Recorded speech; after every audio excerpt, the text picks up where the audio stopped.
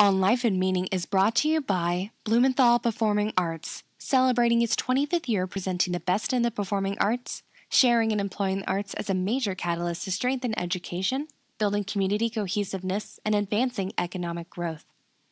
Further support is provided by Charlotte-Mecklenburg Library, one of America's leading urban public libraries, delivering exceptional services and programs with a mission to improve lives and build a stronger community.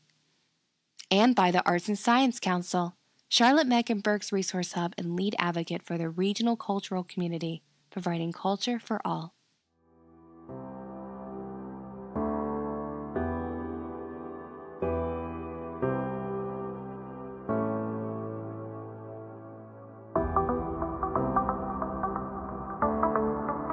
My father informs that the big question in my writing a lot. My father doesn't believe in God.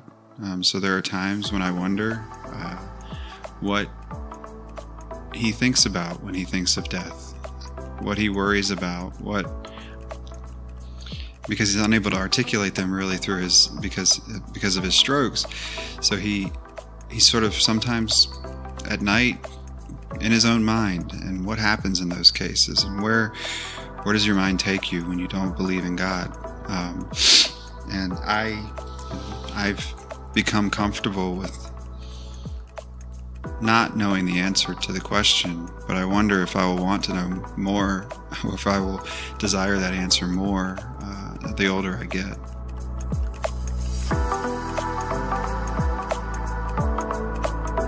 Michael Graff is a freelance writer and editor.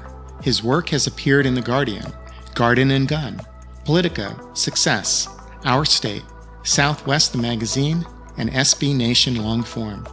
He writes a monthly column for the back page of Charlottemagazine, where he served as editor from 2013 to 2017.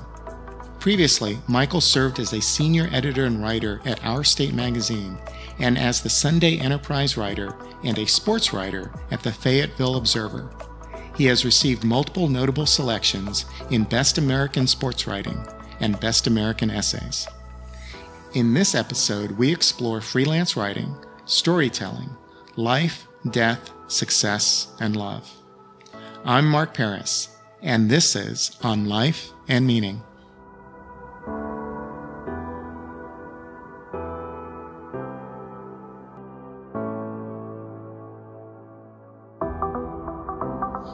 Michael, welcome. Thank you. I'm happy to be here. Michael, what do you do? Well, I'm a writer and an editor, and formerly the editor of Charlottemagazine. I was that for 5 years. That's, I guess, a bio line, but I've had friends who say that one of the proudest moments of their life is when they get to tell somebody that they are a writer. When somebody asks them, "What do you do?" and you say, "I'm a writer." And I haven't exactly had that moment yet where I think I'm doing this one thing, because I think writing is so much more than that. Writing is really a form of learning, and you're going around and you're meeting people and telling stories about their lives. So I do consider myself a storyteller in various forms, whether it's profiles or essays or narratives about crimes or policy stories or things like that. I'm just a storyteller trying to tell stories about other people. What are examples of stories that you tell? Well, I have, I would say I've written a lot of different stories. And since I started this career, I guess with my high school newspaper in 1994 or whatever, but my first story that I ever got paid for as a salaried employee was a story about a high school softball coach getting hired, or high school baseball coach getting hired. I still remember his last name was Younce, and it's evolved to the point where my most recent story was a story in The Guardian about what happens to a rural community when it loses its hospital, and how does that affect them, not just from a healthcare standpoint, but from a community standpoint. And you end up finding out things like, it's like when there's a quote in the story where it's like what would happen if Green Bay lost the Packers.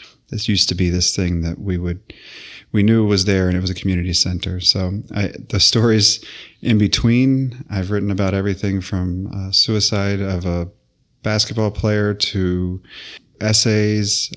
The most profound essay probably still is an essay I wrote about my father in 2014 for Washingtonian magazine, which really was my first time dealing with his strokes that he's had and trying to figure them out. And the story was basically, my dad was a skydiver in the 1960s. He jumped 1,400 times out of planes, and he could land on something the size of a nickel, jumping from 12,000 feet.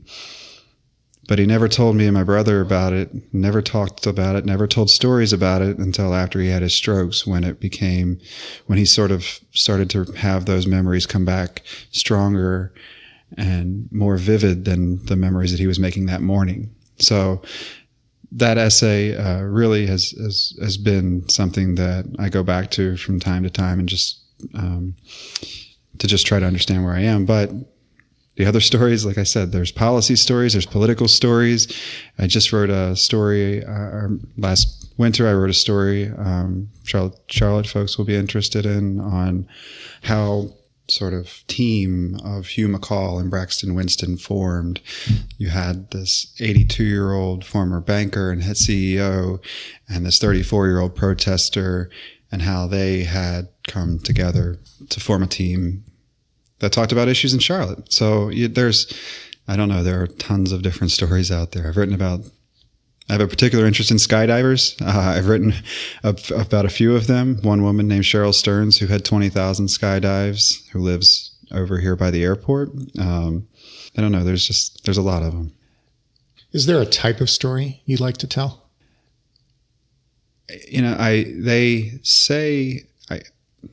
How should I put this?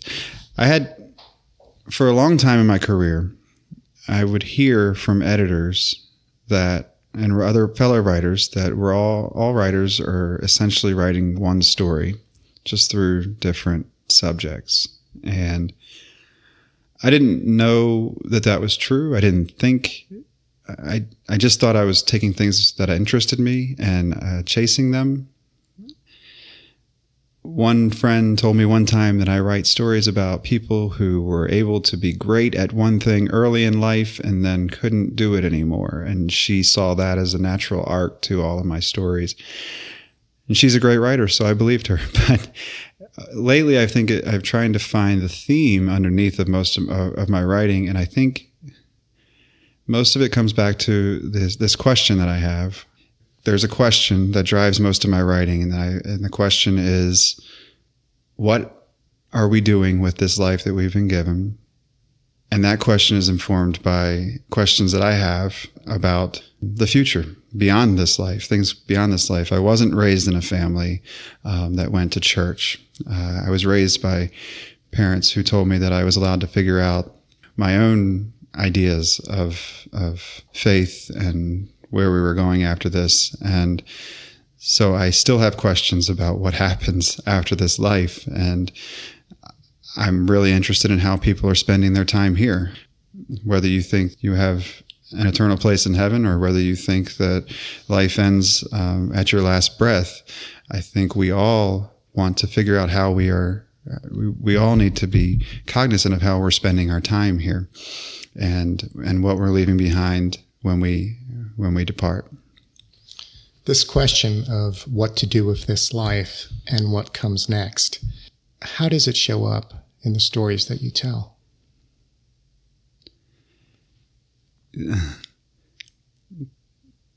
I think it shows up in really subtle ways. In the story that I mentioned earlier about Hugh McCall and Braxton Winston, it's an unlikely pairing, and that sort of made it interesting to the editors when I pitched it. An 82-year-old white former banker and a 34-year-old black protester, and how that relationship was formed. But one of the questions that underlines that is Hugh McCall is 82 years old and knows that he doesn't have 50 more years left on this earth. So he's trying to figure out how is he going to spend his last decade or two. And he's constantly learning. Hugh McCall is constantly he grew up in a racist town in South Carolina, and now here he is. He's constantly trying to understand the world better and trying to understand where it's going and trying to contribute to that progress. So that it may not have been in the headline of that story, but it certainly comes through underneath the surface. We've been, and for Charlottemagazine, when I write for Charlottemagazine now, we've been lucky enough to be here at this point in Charlotte's history when we have this amazing growth happening. And so what are we all doing with it? I think that question comes through in most of my stories for Charlottemagazine. What are we doing with our time in the city?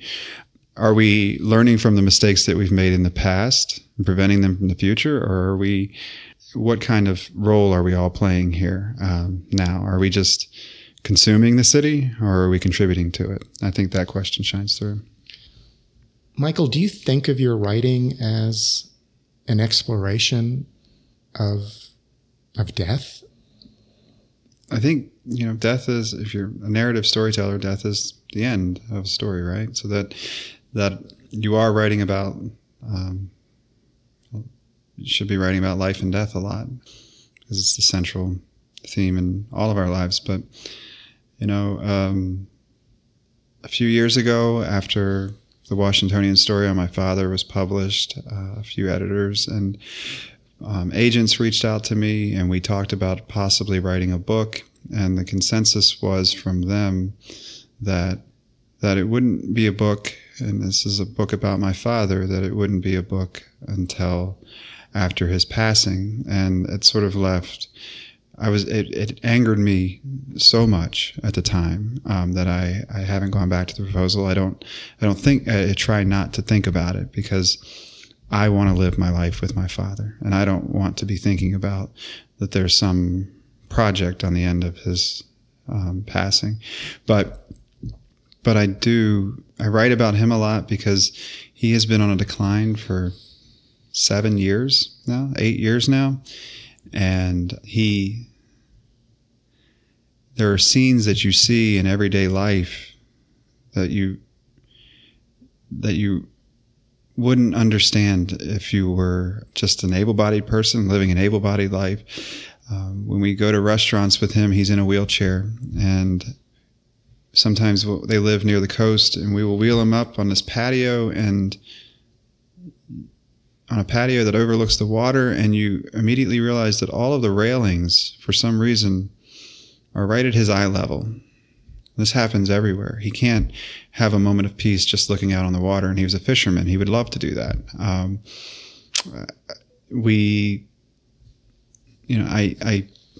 I think my father informs the big question in my writing a lot. My father doesn't believe in God. So there are times when I wonder what he thinks about when he thinks of death, what he worries about, because he's unable to articulate them really through because of his strokes. So he sort of sometimes at night in his own mind, and what happens in those cases, and where does your mind take you when you don't believe in God? And I've become comfortable with not knowing the answer to the question, but I wonder if I will want to know more, or if I will desire that answer more the older I get. As a kid, my father's mother was Catholic. My mom's grandfather was a minister. It was in their background. There were times when I was certain that there was life beyond this life. And then there were times when I would read, as an adult, you grow up and you start to understand the universe a little more, and you start from a scientific perspective, and you think, no, there's no way. And then you just sort of think, maybe it's okay to believe in something, and I don't know what that, and some people, maybe it's okay to believe that you see God in interactions with other people or things like that, just little pleasures of earth. I don't know. So is writing an exploration of that? Yeah, because that's sort of the exploration that I'm on right now. And especially with my father, one of the reasons I went to freelance writing full time was that I'm able to spend more time with him. I can work from their home is about 4 hours from here in Charlotte, and I can go work from there and spend time with him and help him and help my mother. I wish I could do more, but I watch how he goes about his daily life, and I watch how he thinks, and I watch the things that he worries about compared to what other people worry about are just, they're so different. He would love... It's funny that you asked this question today. I was just there I was just visiting my parents on Saturday. It was at the end of a beach trip with Laura, and my parents live not far from the beach where Laura's family vacations. And so I went back and forth a few times during the week and spent time with my parents and spent time on the beach. But the last day I had lunch with my parents, and, you know, at the end of a vacation, you start to think about all the things that you have to do. And I rattled off this list, and I don't know why I did it. I don't know. I rattled off this list of stuff that I had to do, and I had to get back, and I got this story, and I'm going on an assignment out of town tomorrow, and I have to get it all done. I have to get it all done. And my dad, who doesn't say a lot, just out of nowhere said, "Yeah, but you could be in this wheelchair." And that was sort of it. That was all he said. And the next thing he wanted was for the waitress to bring him French fries. I mean, there's where his thoughts go, but every now and again he pipes in with this thing that reminds me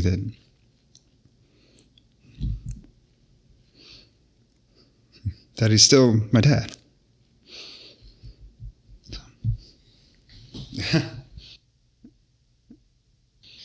The answer to the question of what to do with this life and what comes next is elusive. Is there a glimmer of an answer for you?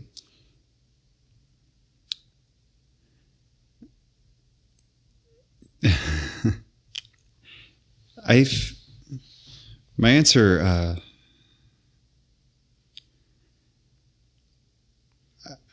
my former boss, Rick Thurm, is going to laugh at this answer because Rick hired me. He was the publisher of Charlottemagazine, and he hired me and he brought me to Charlotte, and he sends me a note every time he reads my column now because he says, "I'll be damned if you didn't find a way to get your wife into that column again." And so I think but to answer this question, I have to bring up Laura. To know what my answer is to that question, it changed dramatically when I met Laura, and it changes every day that I'm with her. The answer to what am I doing with this life really is a daily answer to what am I doing, what am I contributing to this marriage, and how are we living together, and what are we going to create to make out of the day or out of the hour to make this world a better place in the future. And whether it's just relaxing on the beach to sort of stay sane, or whether it's actively going out and participating in organizations in Charlotte or things like that, whether it's making a good meal that we will remember for years to come, or whether it's making sure that we're out for a good meal or something. It's that the answer to my question is probably has a lot to do with love, I guess, in its most basic form.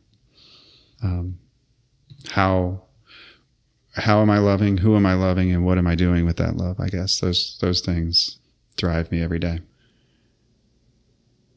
Michael, I'd like to turn back to storytelling. Yeah. Take me through how you go about your work when you have an idea for a story. Yeah. There's an answer that I can give that a lot of freelance journalists would probably want. I'm a freelance writer now. I think a lot of times freelance writers want to know, how do you do it? You know, what are the step-by-step processes that you use? I don't know if I would go step by step, but to say that I have a list of ideas, a running list of ideas that I will never be able to work through. And they come from everywhere. I have a friend who just got a book deal, and he said that he got the deal because he read the last sentence of an exhibit at the museum, on a plaque at an exhibit at a museum. And I think a lot of times writers understand that. Writers know that everything that we read brings about the possibility that there's another story out there. This morning I was reading the Baltimore Sun on my iPad and came across a story about this bandit dine and dasher in Baltimore who's going around all of these restaurants and leaving without paying the bill, including at the Sagamore Pendery, which is owned by Under Armour owner Kevin Plank, and where he left a $267 tab the other day. And the funny thing about him is he sort of documents it on Travelocity. So he has all these fans who are following him around at all these restaurants, but the police can't catch him. And his most recent one was he was in Budapest, or he said he traveled to Budapest and did it there. And so he's sort of this interesting, I don't know why he's spending his time on Earth doing that, but there's something in me right now that aches to find out everything about that person. So I put it on the list of things that I may want to do one day. So that's where ideas come from. They just come from reading. And then as a freelance writer, you sit back and you think about which stories you really want to try to go after. Because the types of stories that I tell, the longer stories, some of them can take multiple weeks or multiple months. And in many cases, you're living with the subjects. And if you're writing about somebody in a story who gets married or dies or something like that, if you're doing your job as a writer, you're almost crying at those moments when you have to write those sentences. So these are very emotional journeys that I'm writing, and so you kind of have to figure out as a freelance writer, your flow. For instance, after writing the hospital story on healthcare, I don't think I will be going. I think I would, I'm moving towards something that might be a little lighter, just to sort of provide that balance in my brain as I go about a year of telling stories. Michael, when you're gathering information for a story, what are you looking for that tells you that you have the story? The answer to that is elusive, because you tell stories, and a lot of times when you're telling a narrative, you're telling a narrative about somebody's life, whether it's your own or whether it's an institution's life or whether it's another person's life, and you're leaving it. So the story is never really complete when you're done. In a lot of ways, that person's story will continue. So to me, I don't think there's ever a moment when you feel like you're done reporting. I know that I leave far more stuff in my notes than I publish. Exponentially more stuff in my notes than I ever publish. And so to me, that is the reporting process. And I would say this to anybody who's writing. The reporting process is far more interesting than writing, because the reporting process is just learning and finding things that make your brain fire, and finding quotes that maybe you haven't heard before, where somebody says something about something that you've never heard said in such a way, or digging through archives and finding out, wait a minute, we had this same situation arise 50 years ago. And there's a moment of surprise there in the reporting. So sometimes reporting can be traveling and you're just off and doing something that you never would have done. So to me, the reporting process is far more interesting than the writing process. The writing process is brutal. It involves staying in one room and being surrounded by coffee cups and water cups, and when it's going really bad, sometimes a glass of bourbon, So the reporting process is the fun part, the process that I try to drag on as long as possible before I actually start writing. So I don't think there's a moment when you have it all, but you just kind of have to stop at some point and write. Michael, you were a writer who became an editor who is now a full-time writer. How does one inform the other in your work? It's a constant struggle. E.B. White is somebody that I admire deeply. He's probably, I have everything he's written on my shelf at home, including a book he edited of essays from his wife, Catherine, and she was a gardening columnist, but she was an editor first. In that book, he describes how writing was a painful process for her because she was an editor first, and she would edit every paragraph. She would never sort of let herself loose. And I found that to be true as somebody who, has edited for a living, and sometimes 7 or 8 long stories a month. You're constantly trying to make sure that you're writing. I can spend hours on the first paragraph and never let myself loose from it, whereas other writers can just free write. And the old adage that you just write the first draft with your heart and then revise with your brain. I tend to write a paragraph with my heart, and then my brain gets in the way again. So it's a process, and it's not as enjoyable for me as it is for other writers. Like I said, the reporting to me, the adventures, the learning is more interesting to me than the writing. Having been an editor, mm-hmm. How do you react when your work is edited? Oh, it's definitely made me a better friend to editors as a writer. I wrote a note to myself one time after I got a nasty note from a writer when I was editing, and I simultaneously had a story going through the edit process, and it's sort of the mantra that I live by. It's like, writers be good to your editors, editors be good to your writers.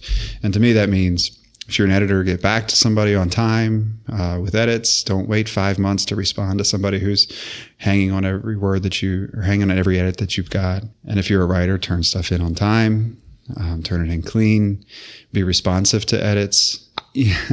I'd be lying if I didn't say I know a good editor when I see her or him, because I do. I know that some editors are better than others. And I had a great editor one time who changed my life with editing, actually. She's the features writer at the Washingtonian magazine.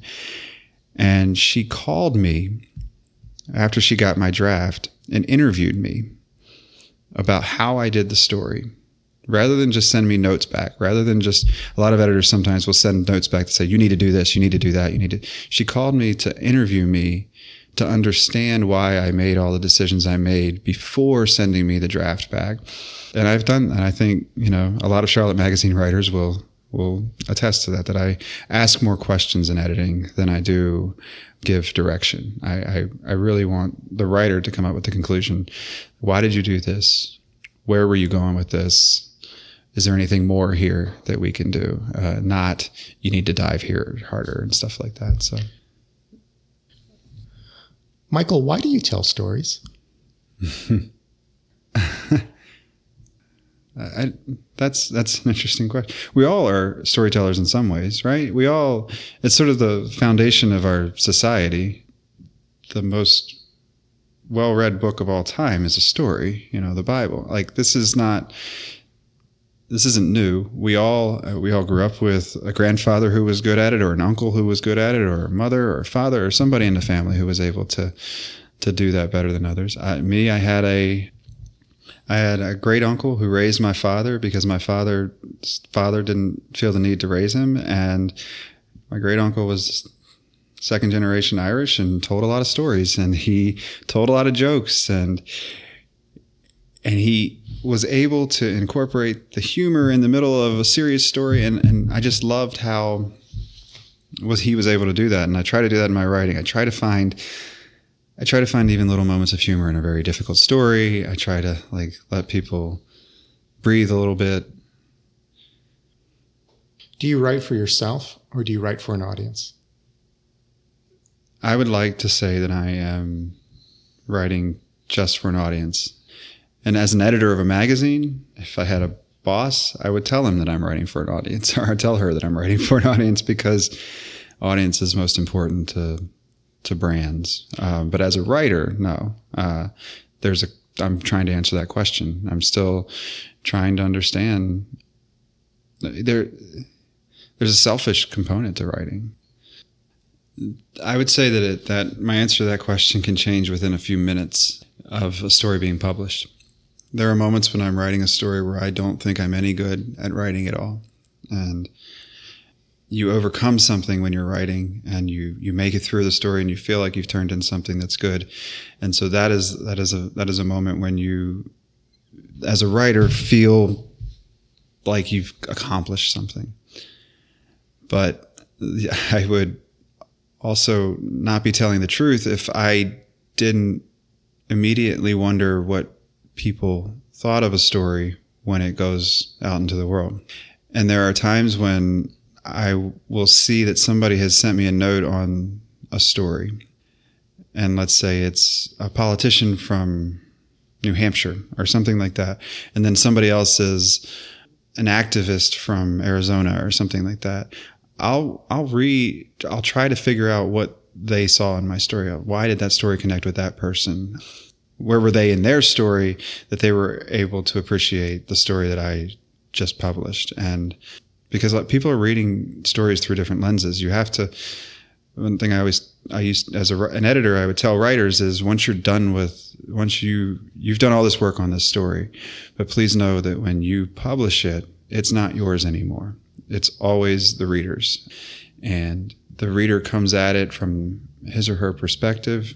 The reader has had an entirely different life up to that point than you had. So you narrated a story just now, and that reader may not appreciate the way you did that, or the reader may love it.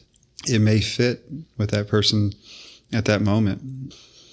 And I think that's always an interesting point. There was a writer out of Wilmington named Philip Gerard who told me one time I was editing his work, and he had gone out to a story subject and to a story assignment, and the story subject was just having a terrible day. And the story subject was really mean to him. Didn't want to answer the questions, didn't want to participate in Philip's story. And Philip is an accomplished writer, and I as an editor, apologized profusely. I said, I am so sorry that I sent you out to an assignment that you had to deal with a jackass. And he said something I'll never forget. He says, no, that's okay. I don't know where he was in his story that day. I don't know what he was going through.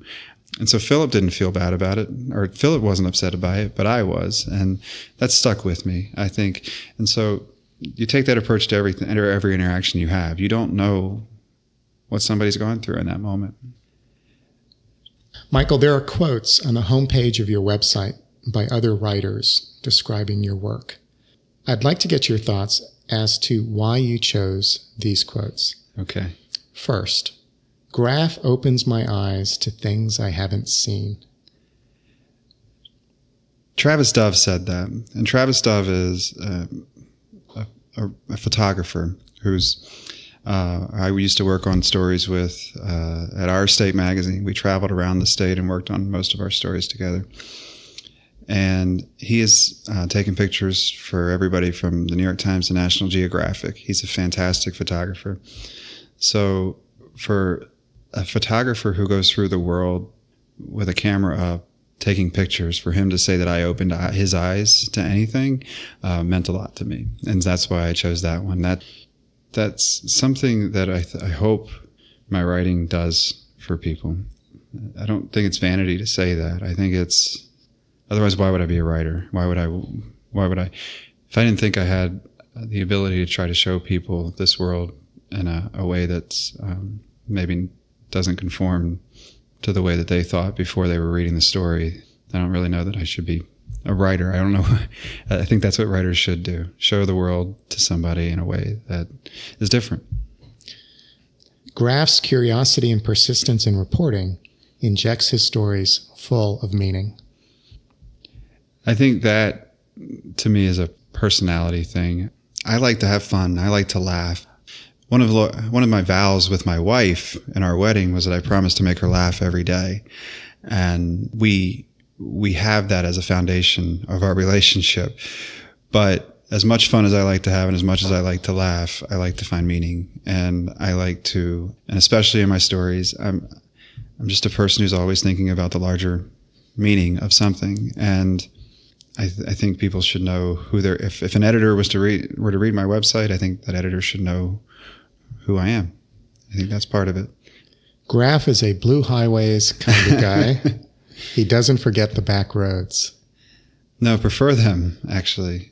That was Leanne Henyon, who is, she's a writer out of Boone, and she's sort of the same way. But I do prefer the back roads. A lot of it is, I like photography a lot. I'm not an expert on it. I don't know how to do it, but I understand where good photographers stand for good pictures.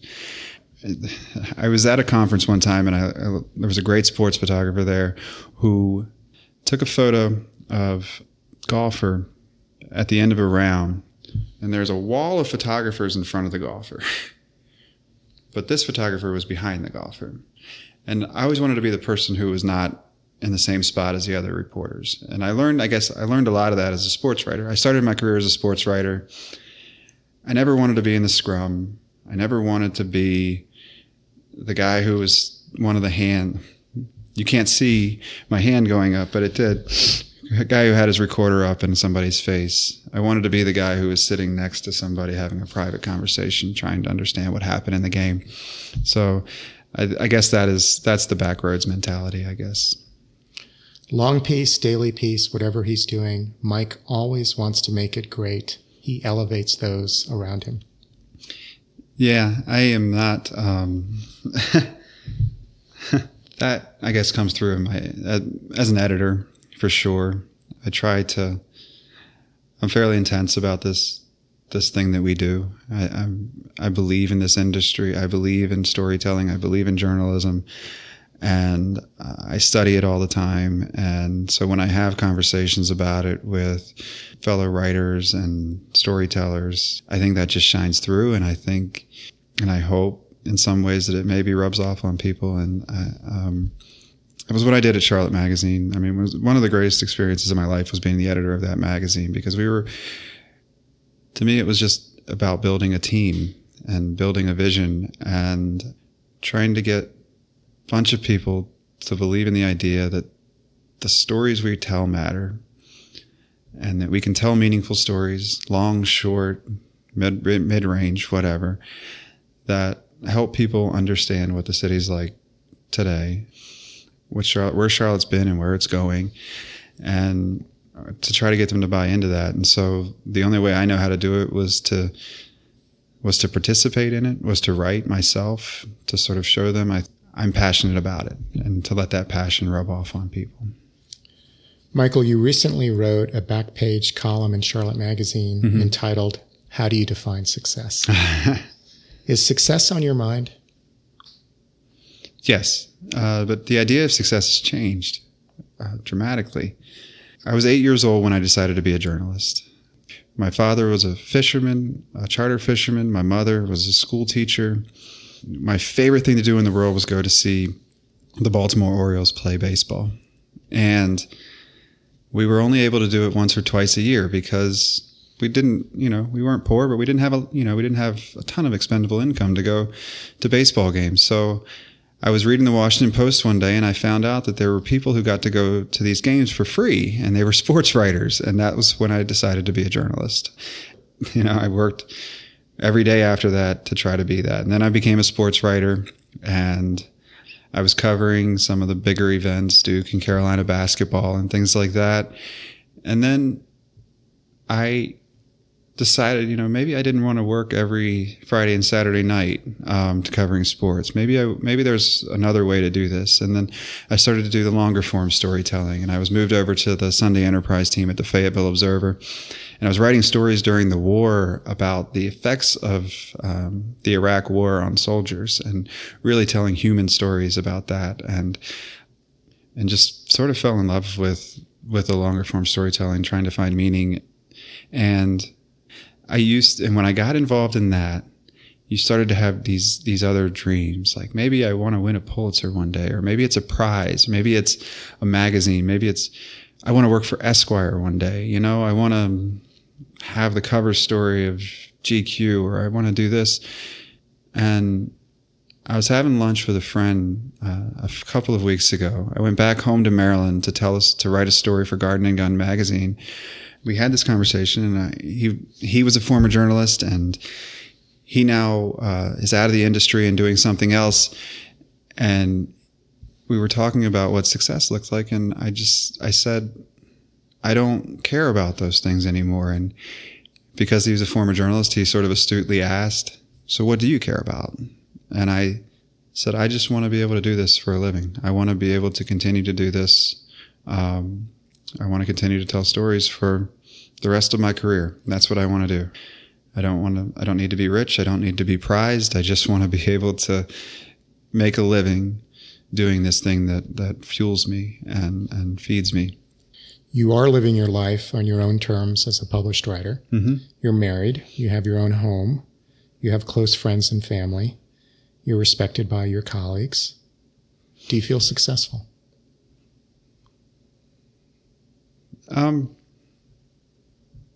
Yeah, some days I do.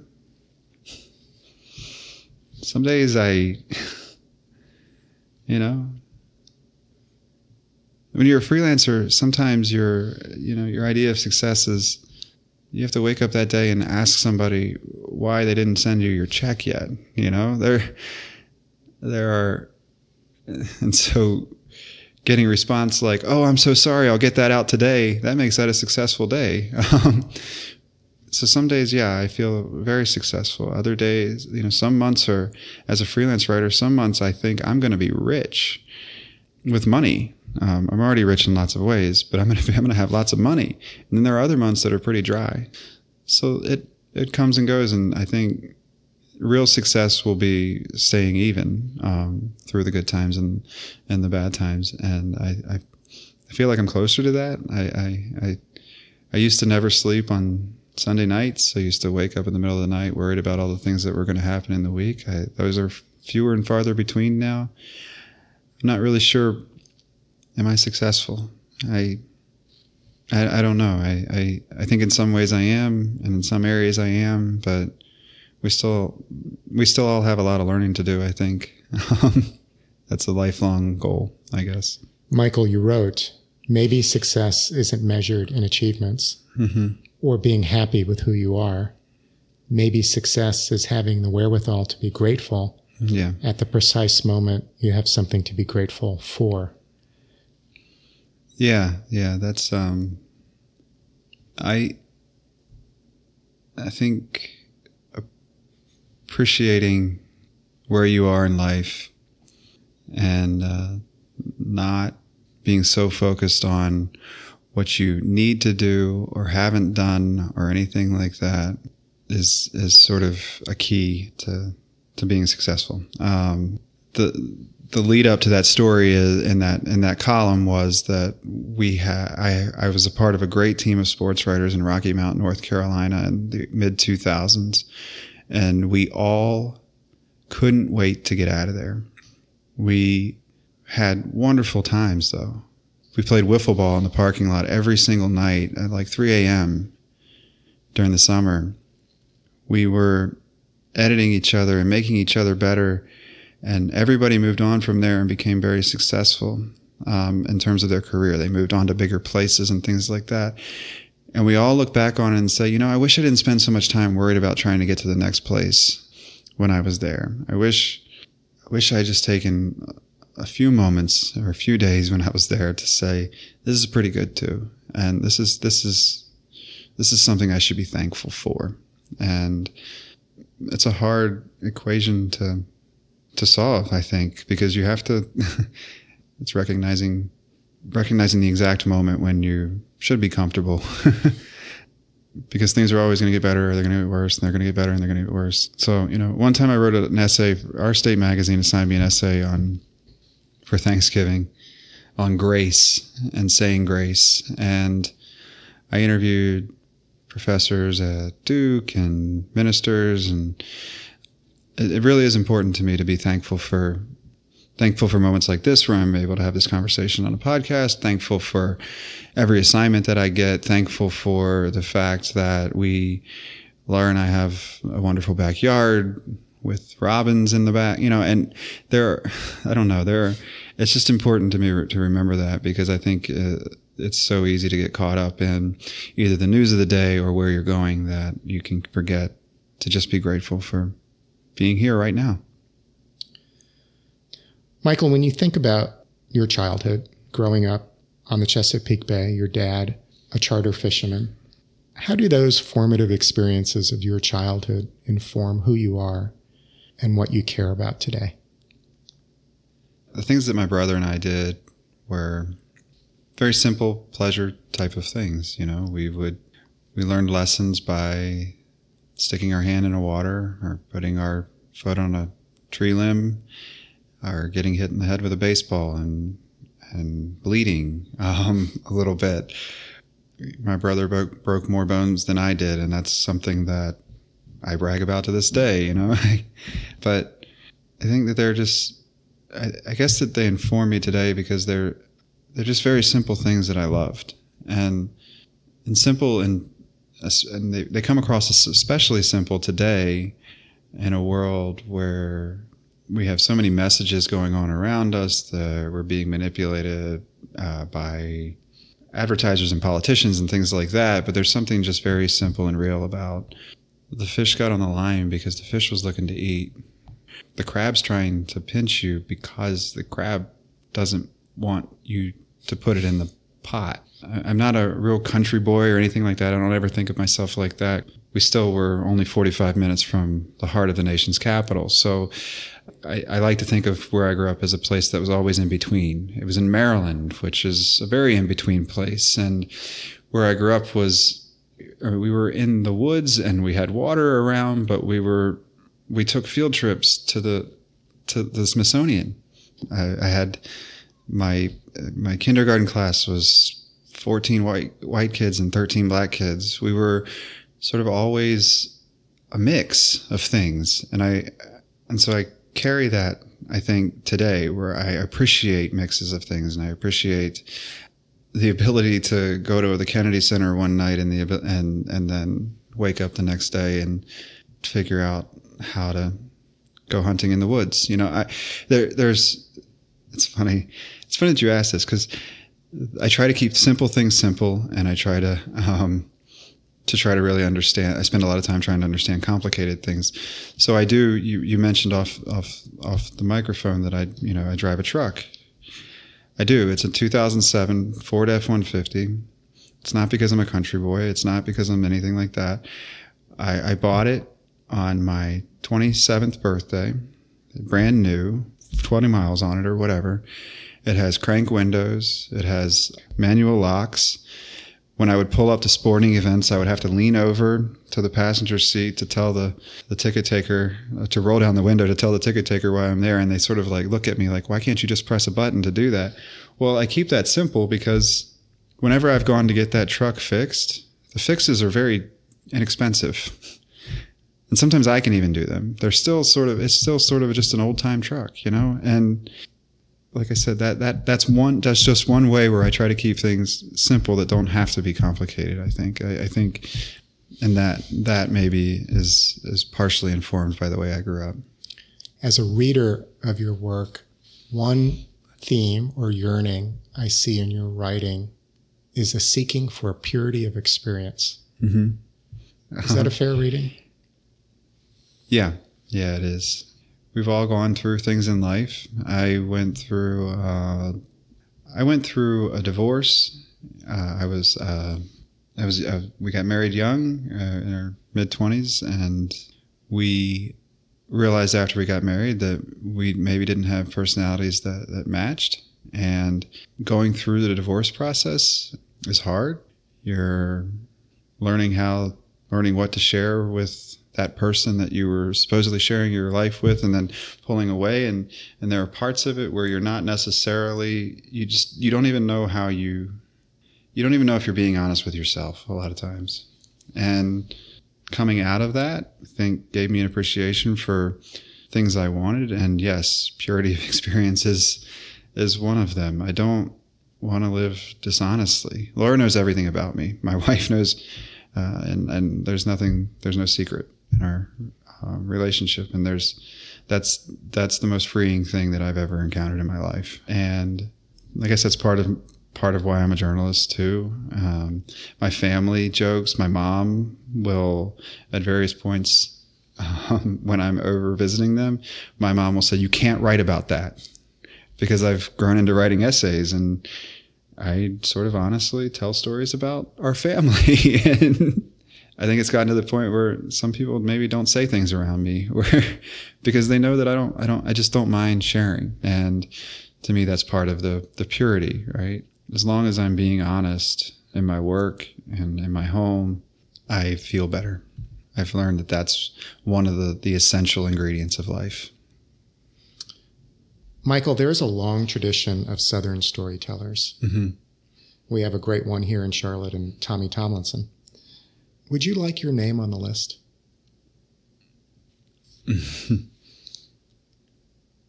Yeah, of course.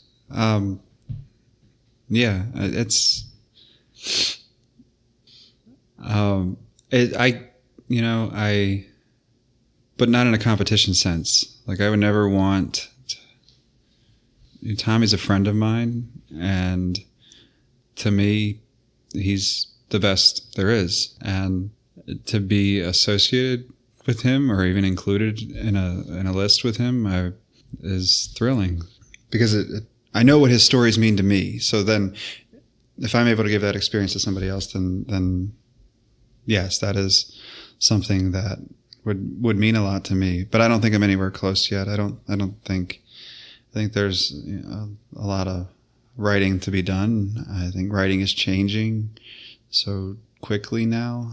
Media is changing so much. How people consume it changes so much. There are great writers who've never written a story for a magazine nowadays. I would love to. I would love to give a more confident answer to that question. Yes. 2 years ago, I guess it was 2 years ago, that the Best American Essays comes out, and Tommy has an essay in there, and I have an essay in there, and yes, that's. I love that. It's nice to. It's just nice to be associated with people that I know are doing great work, and maybe that means that I'm doing some great work too. Michael, when you think about your life and work, what is the story you want told about you? I would hope that it was that it answers the question that I talked about earlier. I hope it answers the big question: what did he do with this life? And one of the things that Laura and I bonded over was music. And our first trip together was a mere few weeks after we started dating. We flew to Austin, Texas, and we saw Jason Isbell and Shovels and Rope, two Americana singers, perform at the Moody Theater in Austin, Texas. And Jason Isbell has a song out now called "If We Were Vampires." It's essentially a look ahead, a husband and wife looking ahead into the future and saying, one of us is going to outlive the other. So what do we want to do with the time that we have together? So I top of the list, I hope that he loved Laura and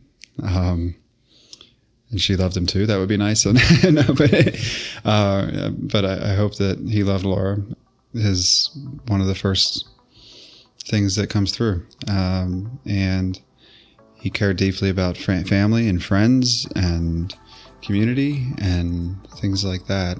But they would sort of all spin off of what happens in the house where I live with her, I guess, wherever that may be. Thank you for your time today, Michael. Thank you, Mark. That was fun.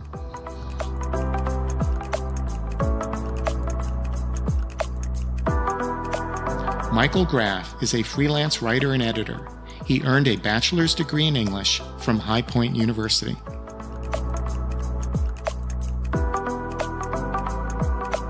And now, a personal word. In a class I teach called The Good Life, we spend the first week of class talking about death. We don't talk about it for very long. The mood in the room gets complicated. There is fascination, moments of grief, feelings of dread, sadness, and despair. The conversation tests the meaning of our lives. What's the point of anything if we are going to die? So we come up with ways not to die. We believe we will live forever in heaven. We fall in love. We create artifacts that will outlast us. It's our only way to get on with it. The label we give it all is the human condition. We soon move on to other topics in the course. We discuss happiness, venturing, ways of knowing, relationships, material success. We grasp at insights. We piece things together. We make plans. The question driving the course is, what to do with this life? It's the same question that informs Michael Graff's work. To read his columns and essays and articles is to consider reasons that keep us soldiering on. He writes about the loss of medical care in rural communities, racing muscle cars along the highways, skydiving 20,000 times, a basketball player who made a famous shot who later committed suicide, eating crab cakes with his brother on the Chesapeake Bay, finding his way in the wilderness. In all his works, there is a reporting of facts, a beginning, middle, and end to a story that takes the reader on a journey.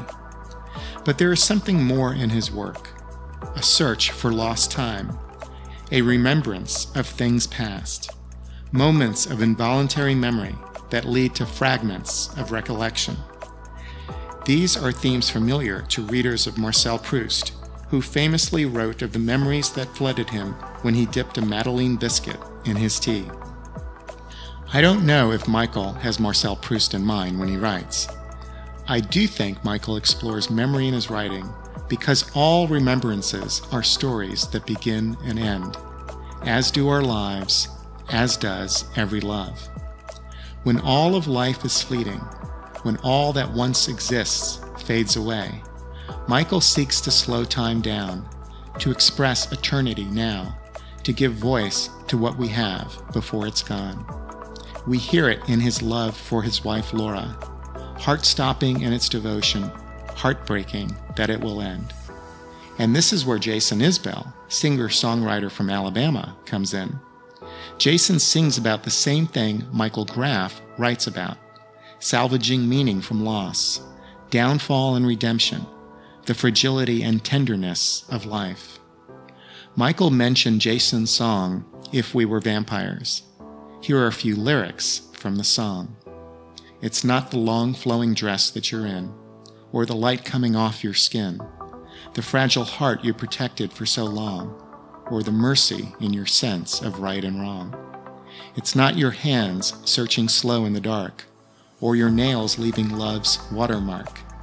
It's not the way you talk me off the roof, your questions like directions to the truth. It's knowing that this can't go on forever. Likely one of us will have to spend some days alone.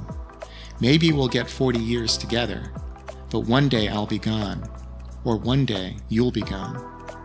If we were vampires and death was a joke, we'd go out on the sidewalk and smoke, and laugh at all the lovers and their plans. I wouldn't feel the need to hold your hand. Maybe time running out is a gift. I'll work hard till the end of my shift. I'll give you every second I can find, and hope it isn't me who's left behind. In a profile on Jason Isbell on CBS Sunday Morning, reporter Anthony Mason explores the love Jason has for his wife Amanda Shires. Mason says this about Jason Isbell.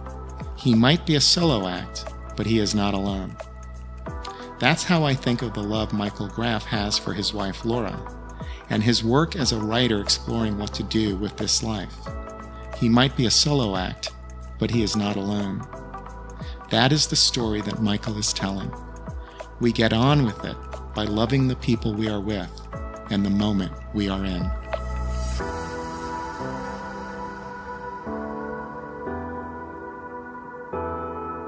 This is Mark Paris, and you've been listening to On Life and Meaning. Additional support for this podcast is provided by the UNC College of Arts and Architecture, celebrating a decade of creative education in the arts and design. Thank you to our funding partners, and to my teammates, Andy Go, producer of the show, and to Chris Curriton, art and media director. This is how you can help. Please write a review on iTunes. It helps us grow our audience. Follow us on Facebook and Twitter. We'd love to hear what you think about the show. And become a patron. We are on Patreon, a crowdsourcing platform that allows you to support what you value at a level you choose. Visit us also on our website on lifeandmeaning.com. Thank you for listening.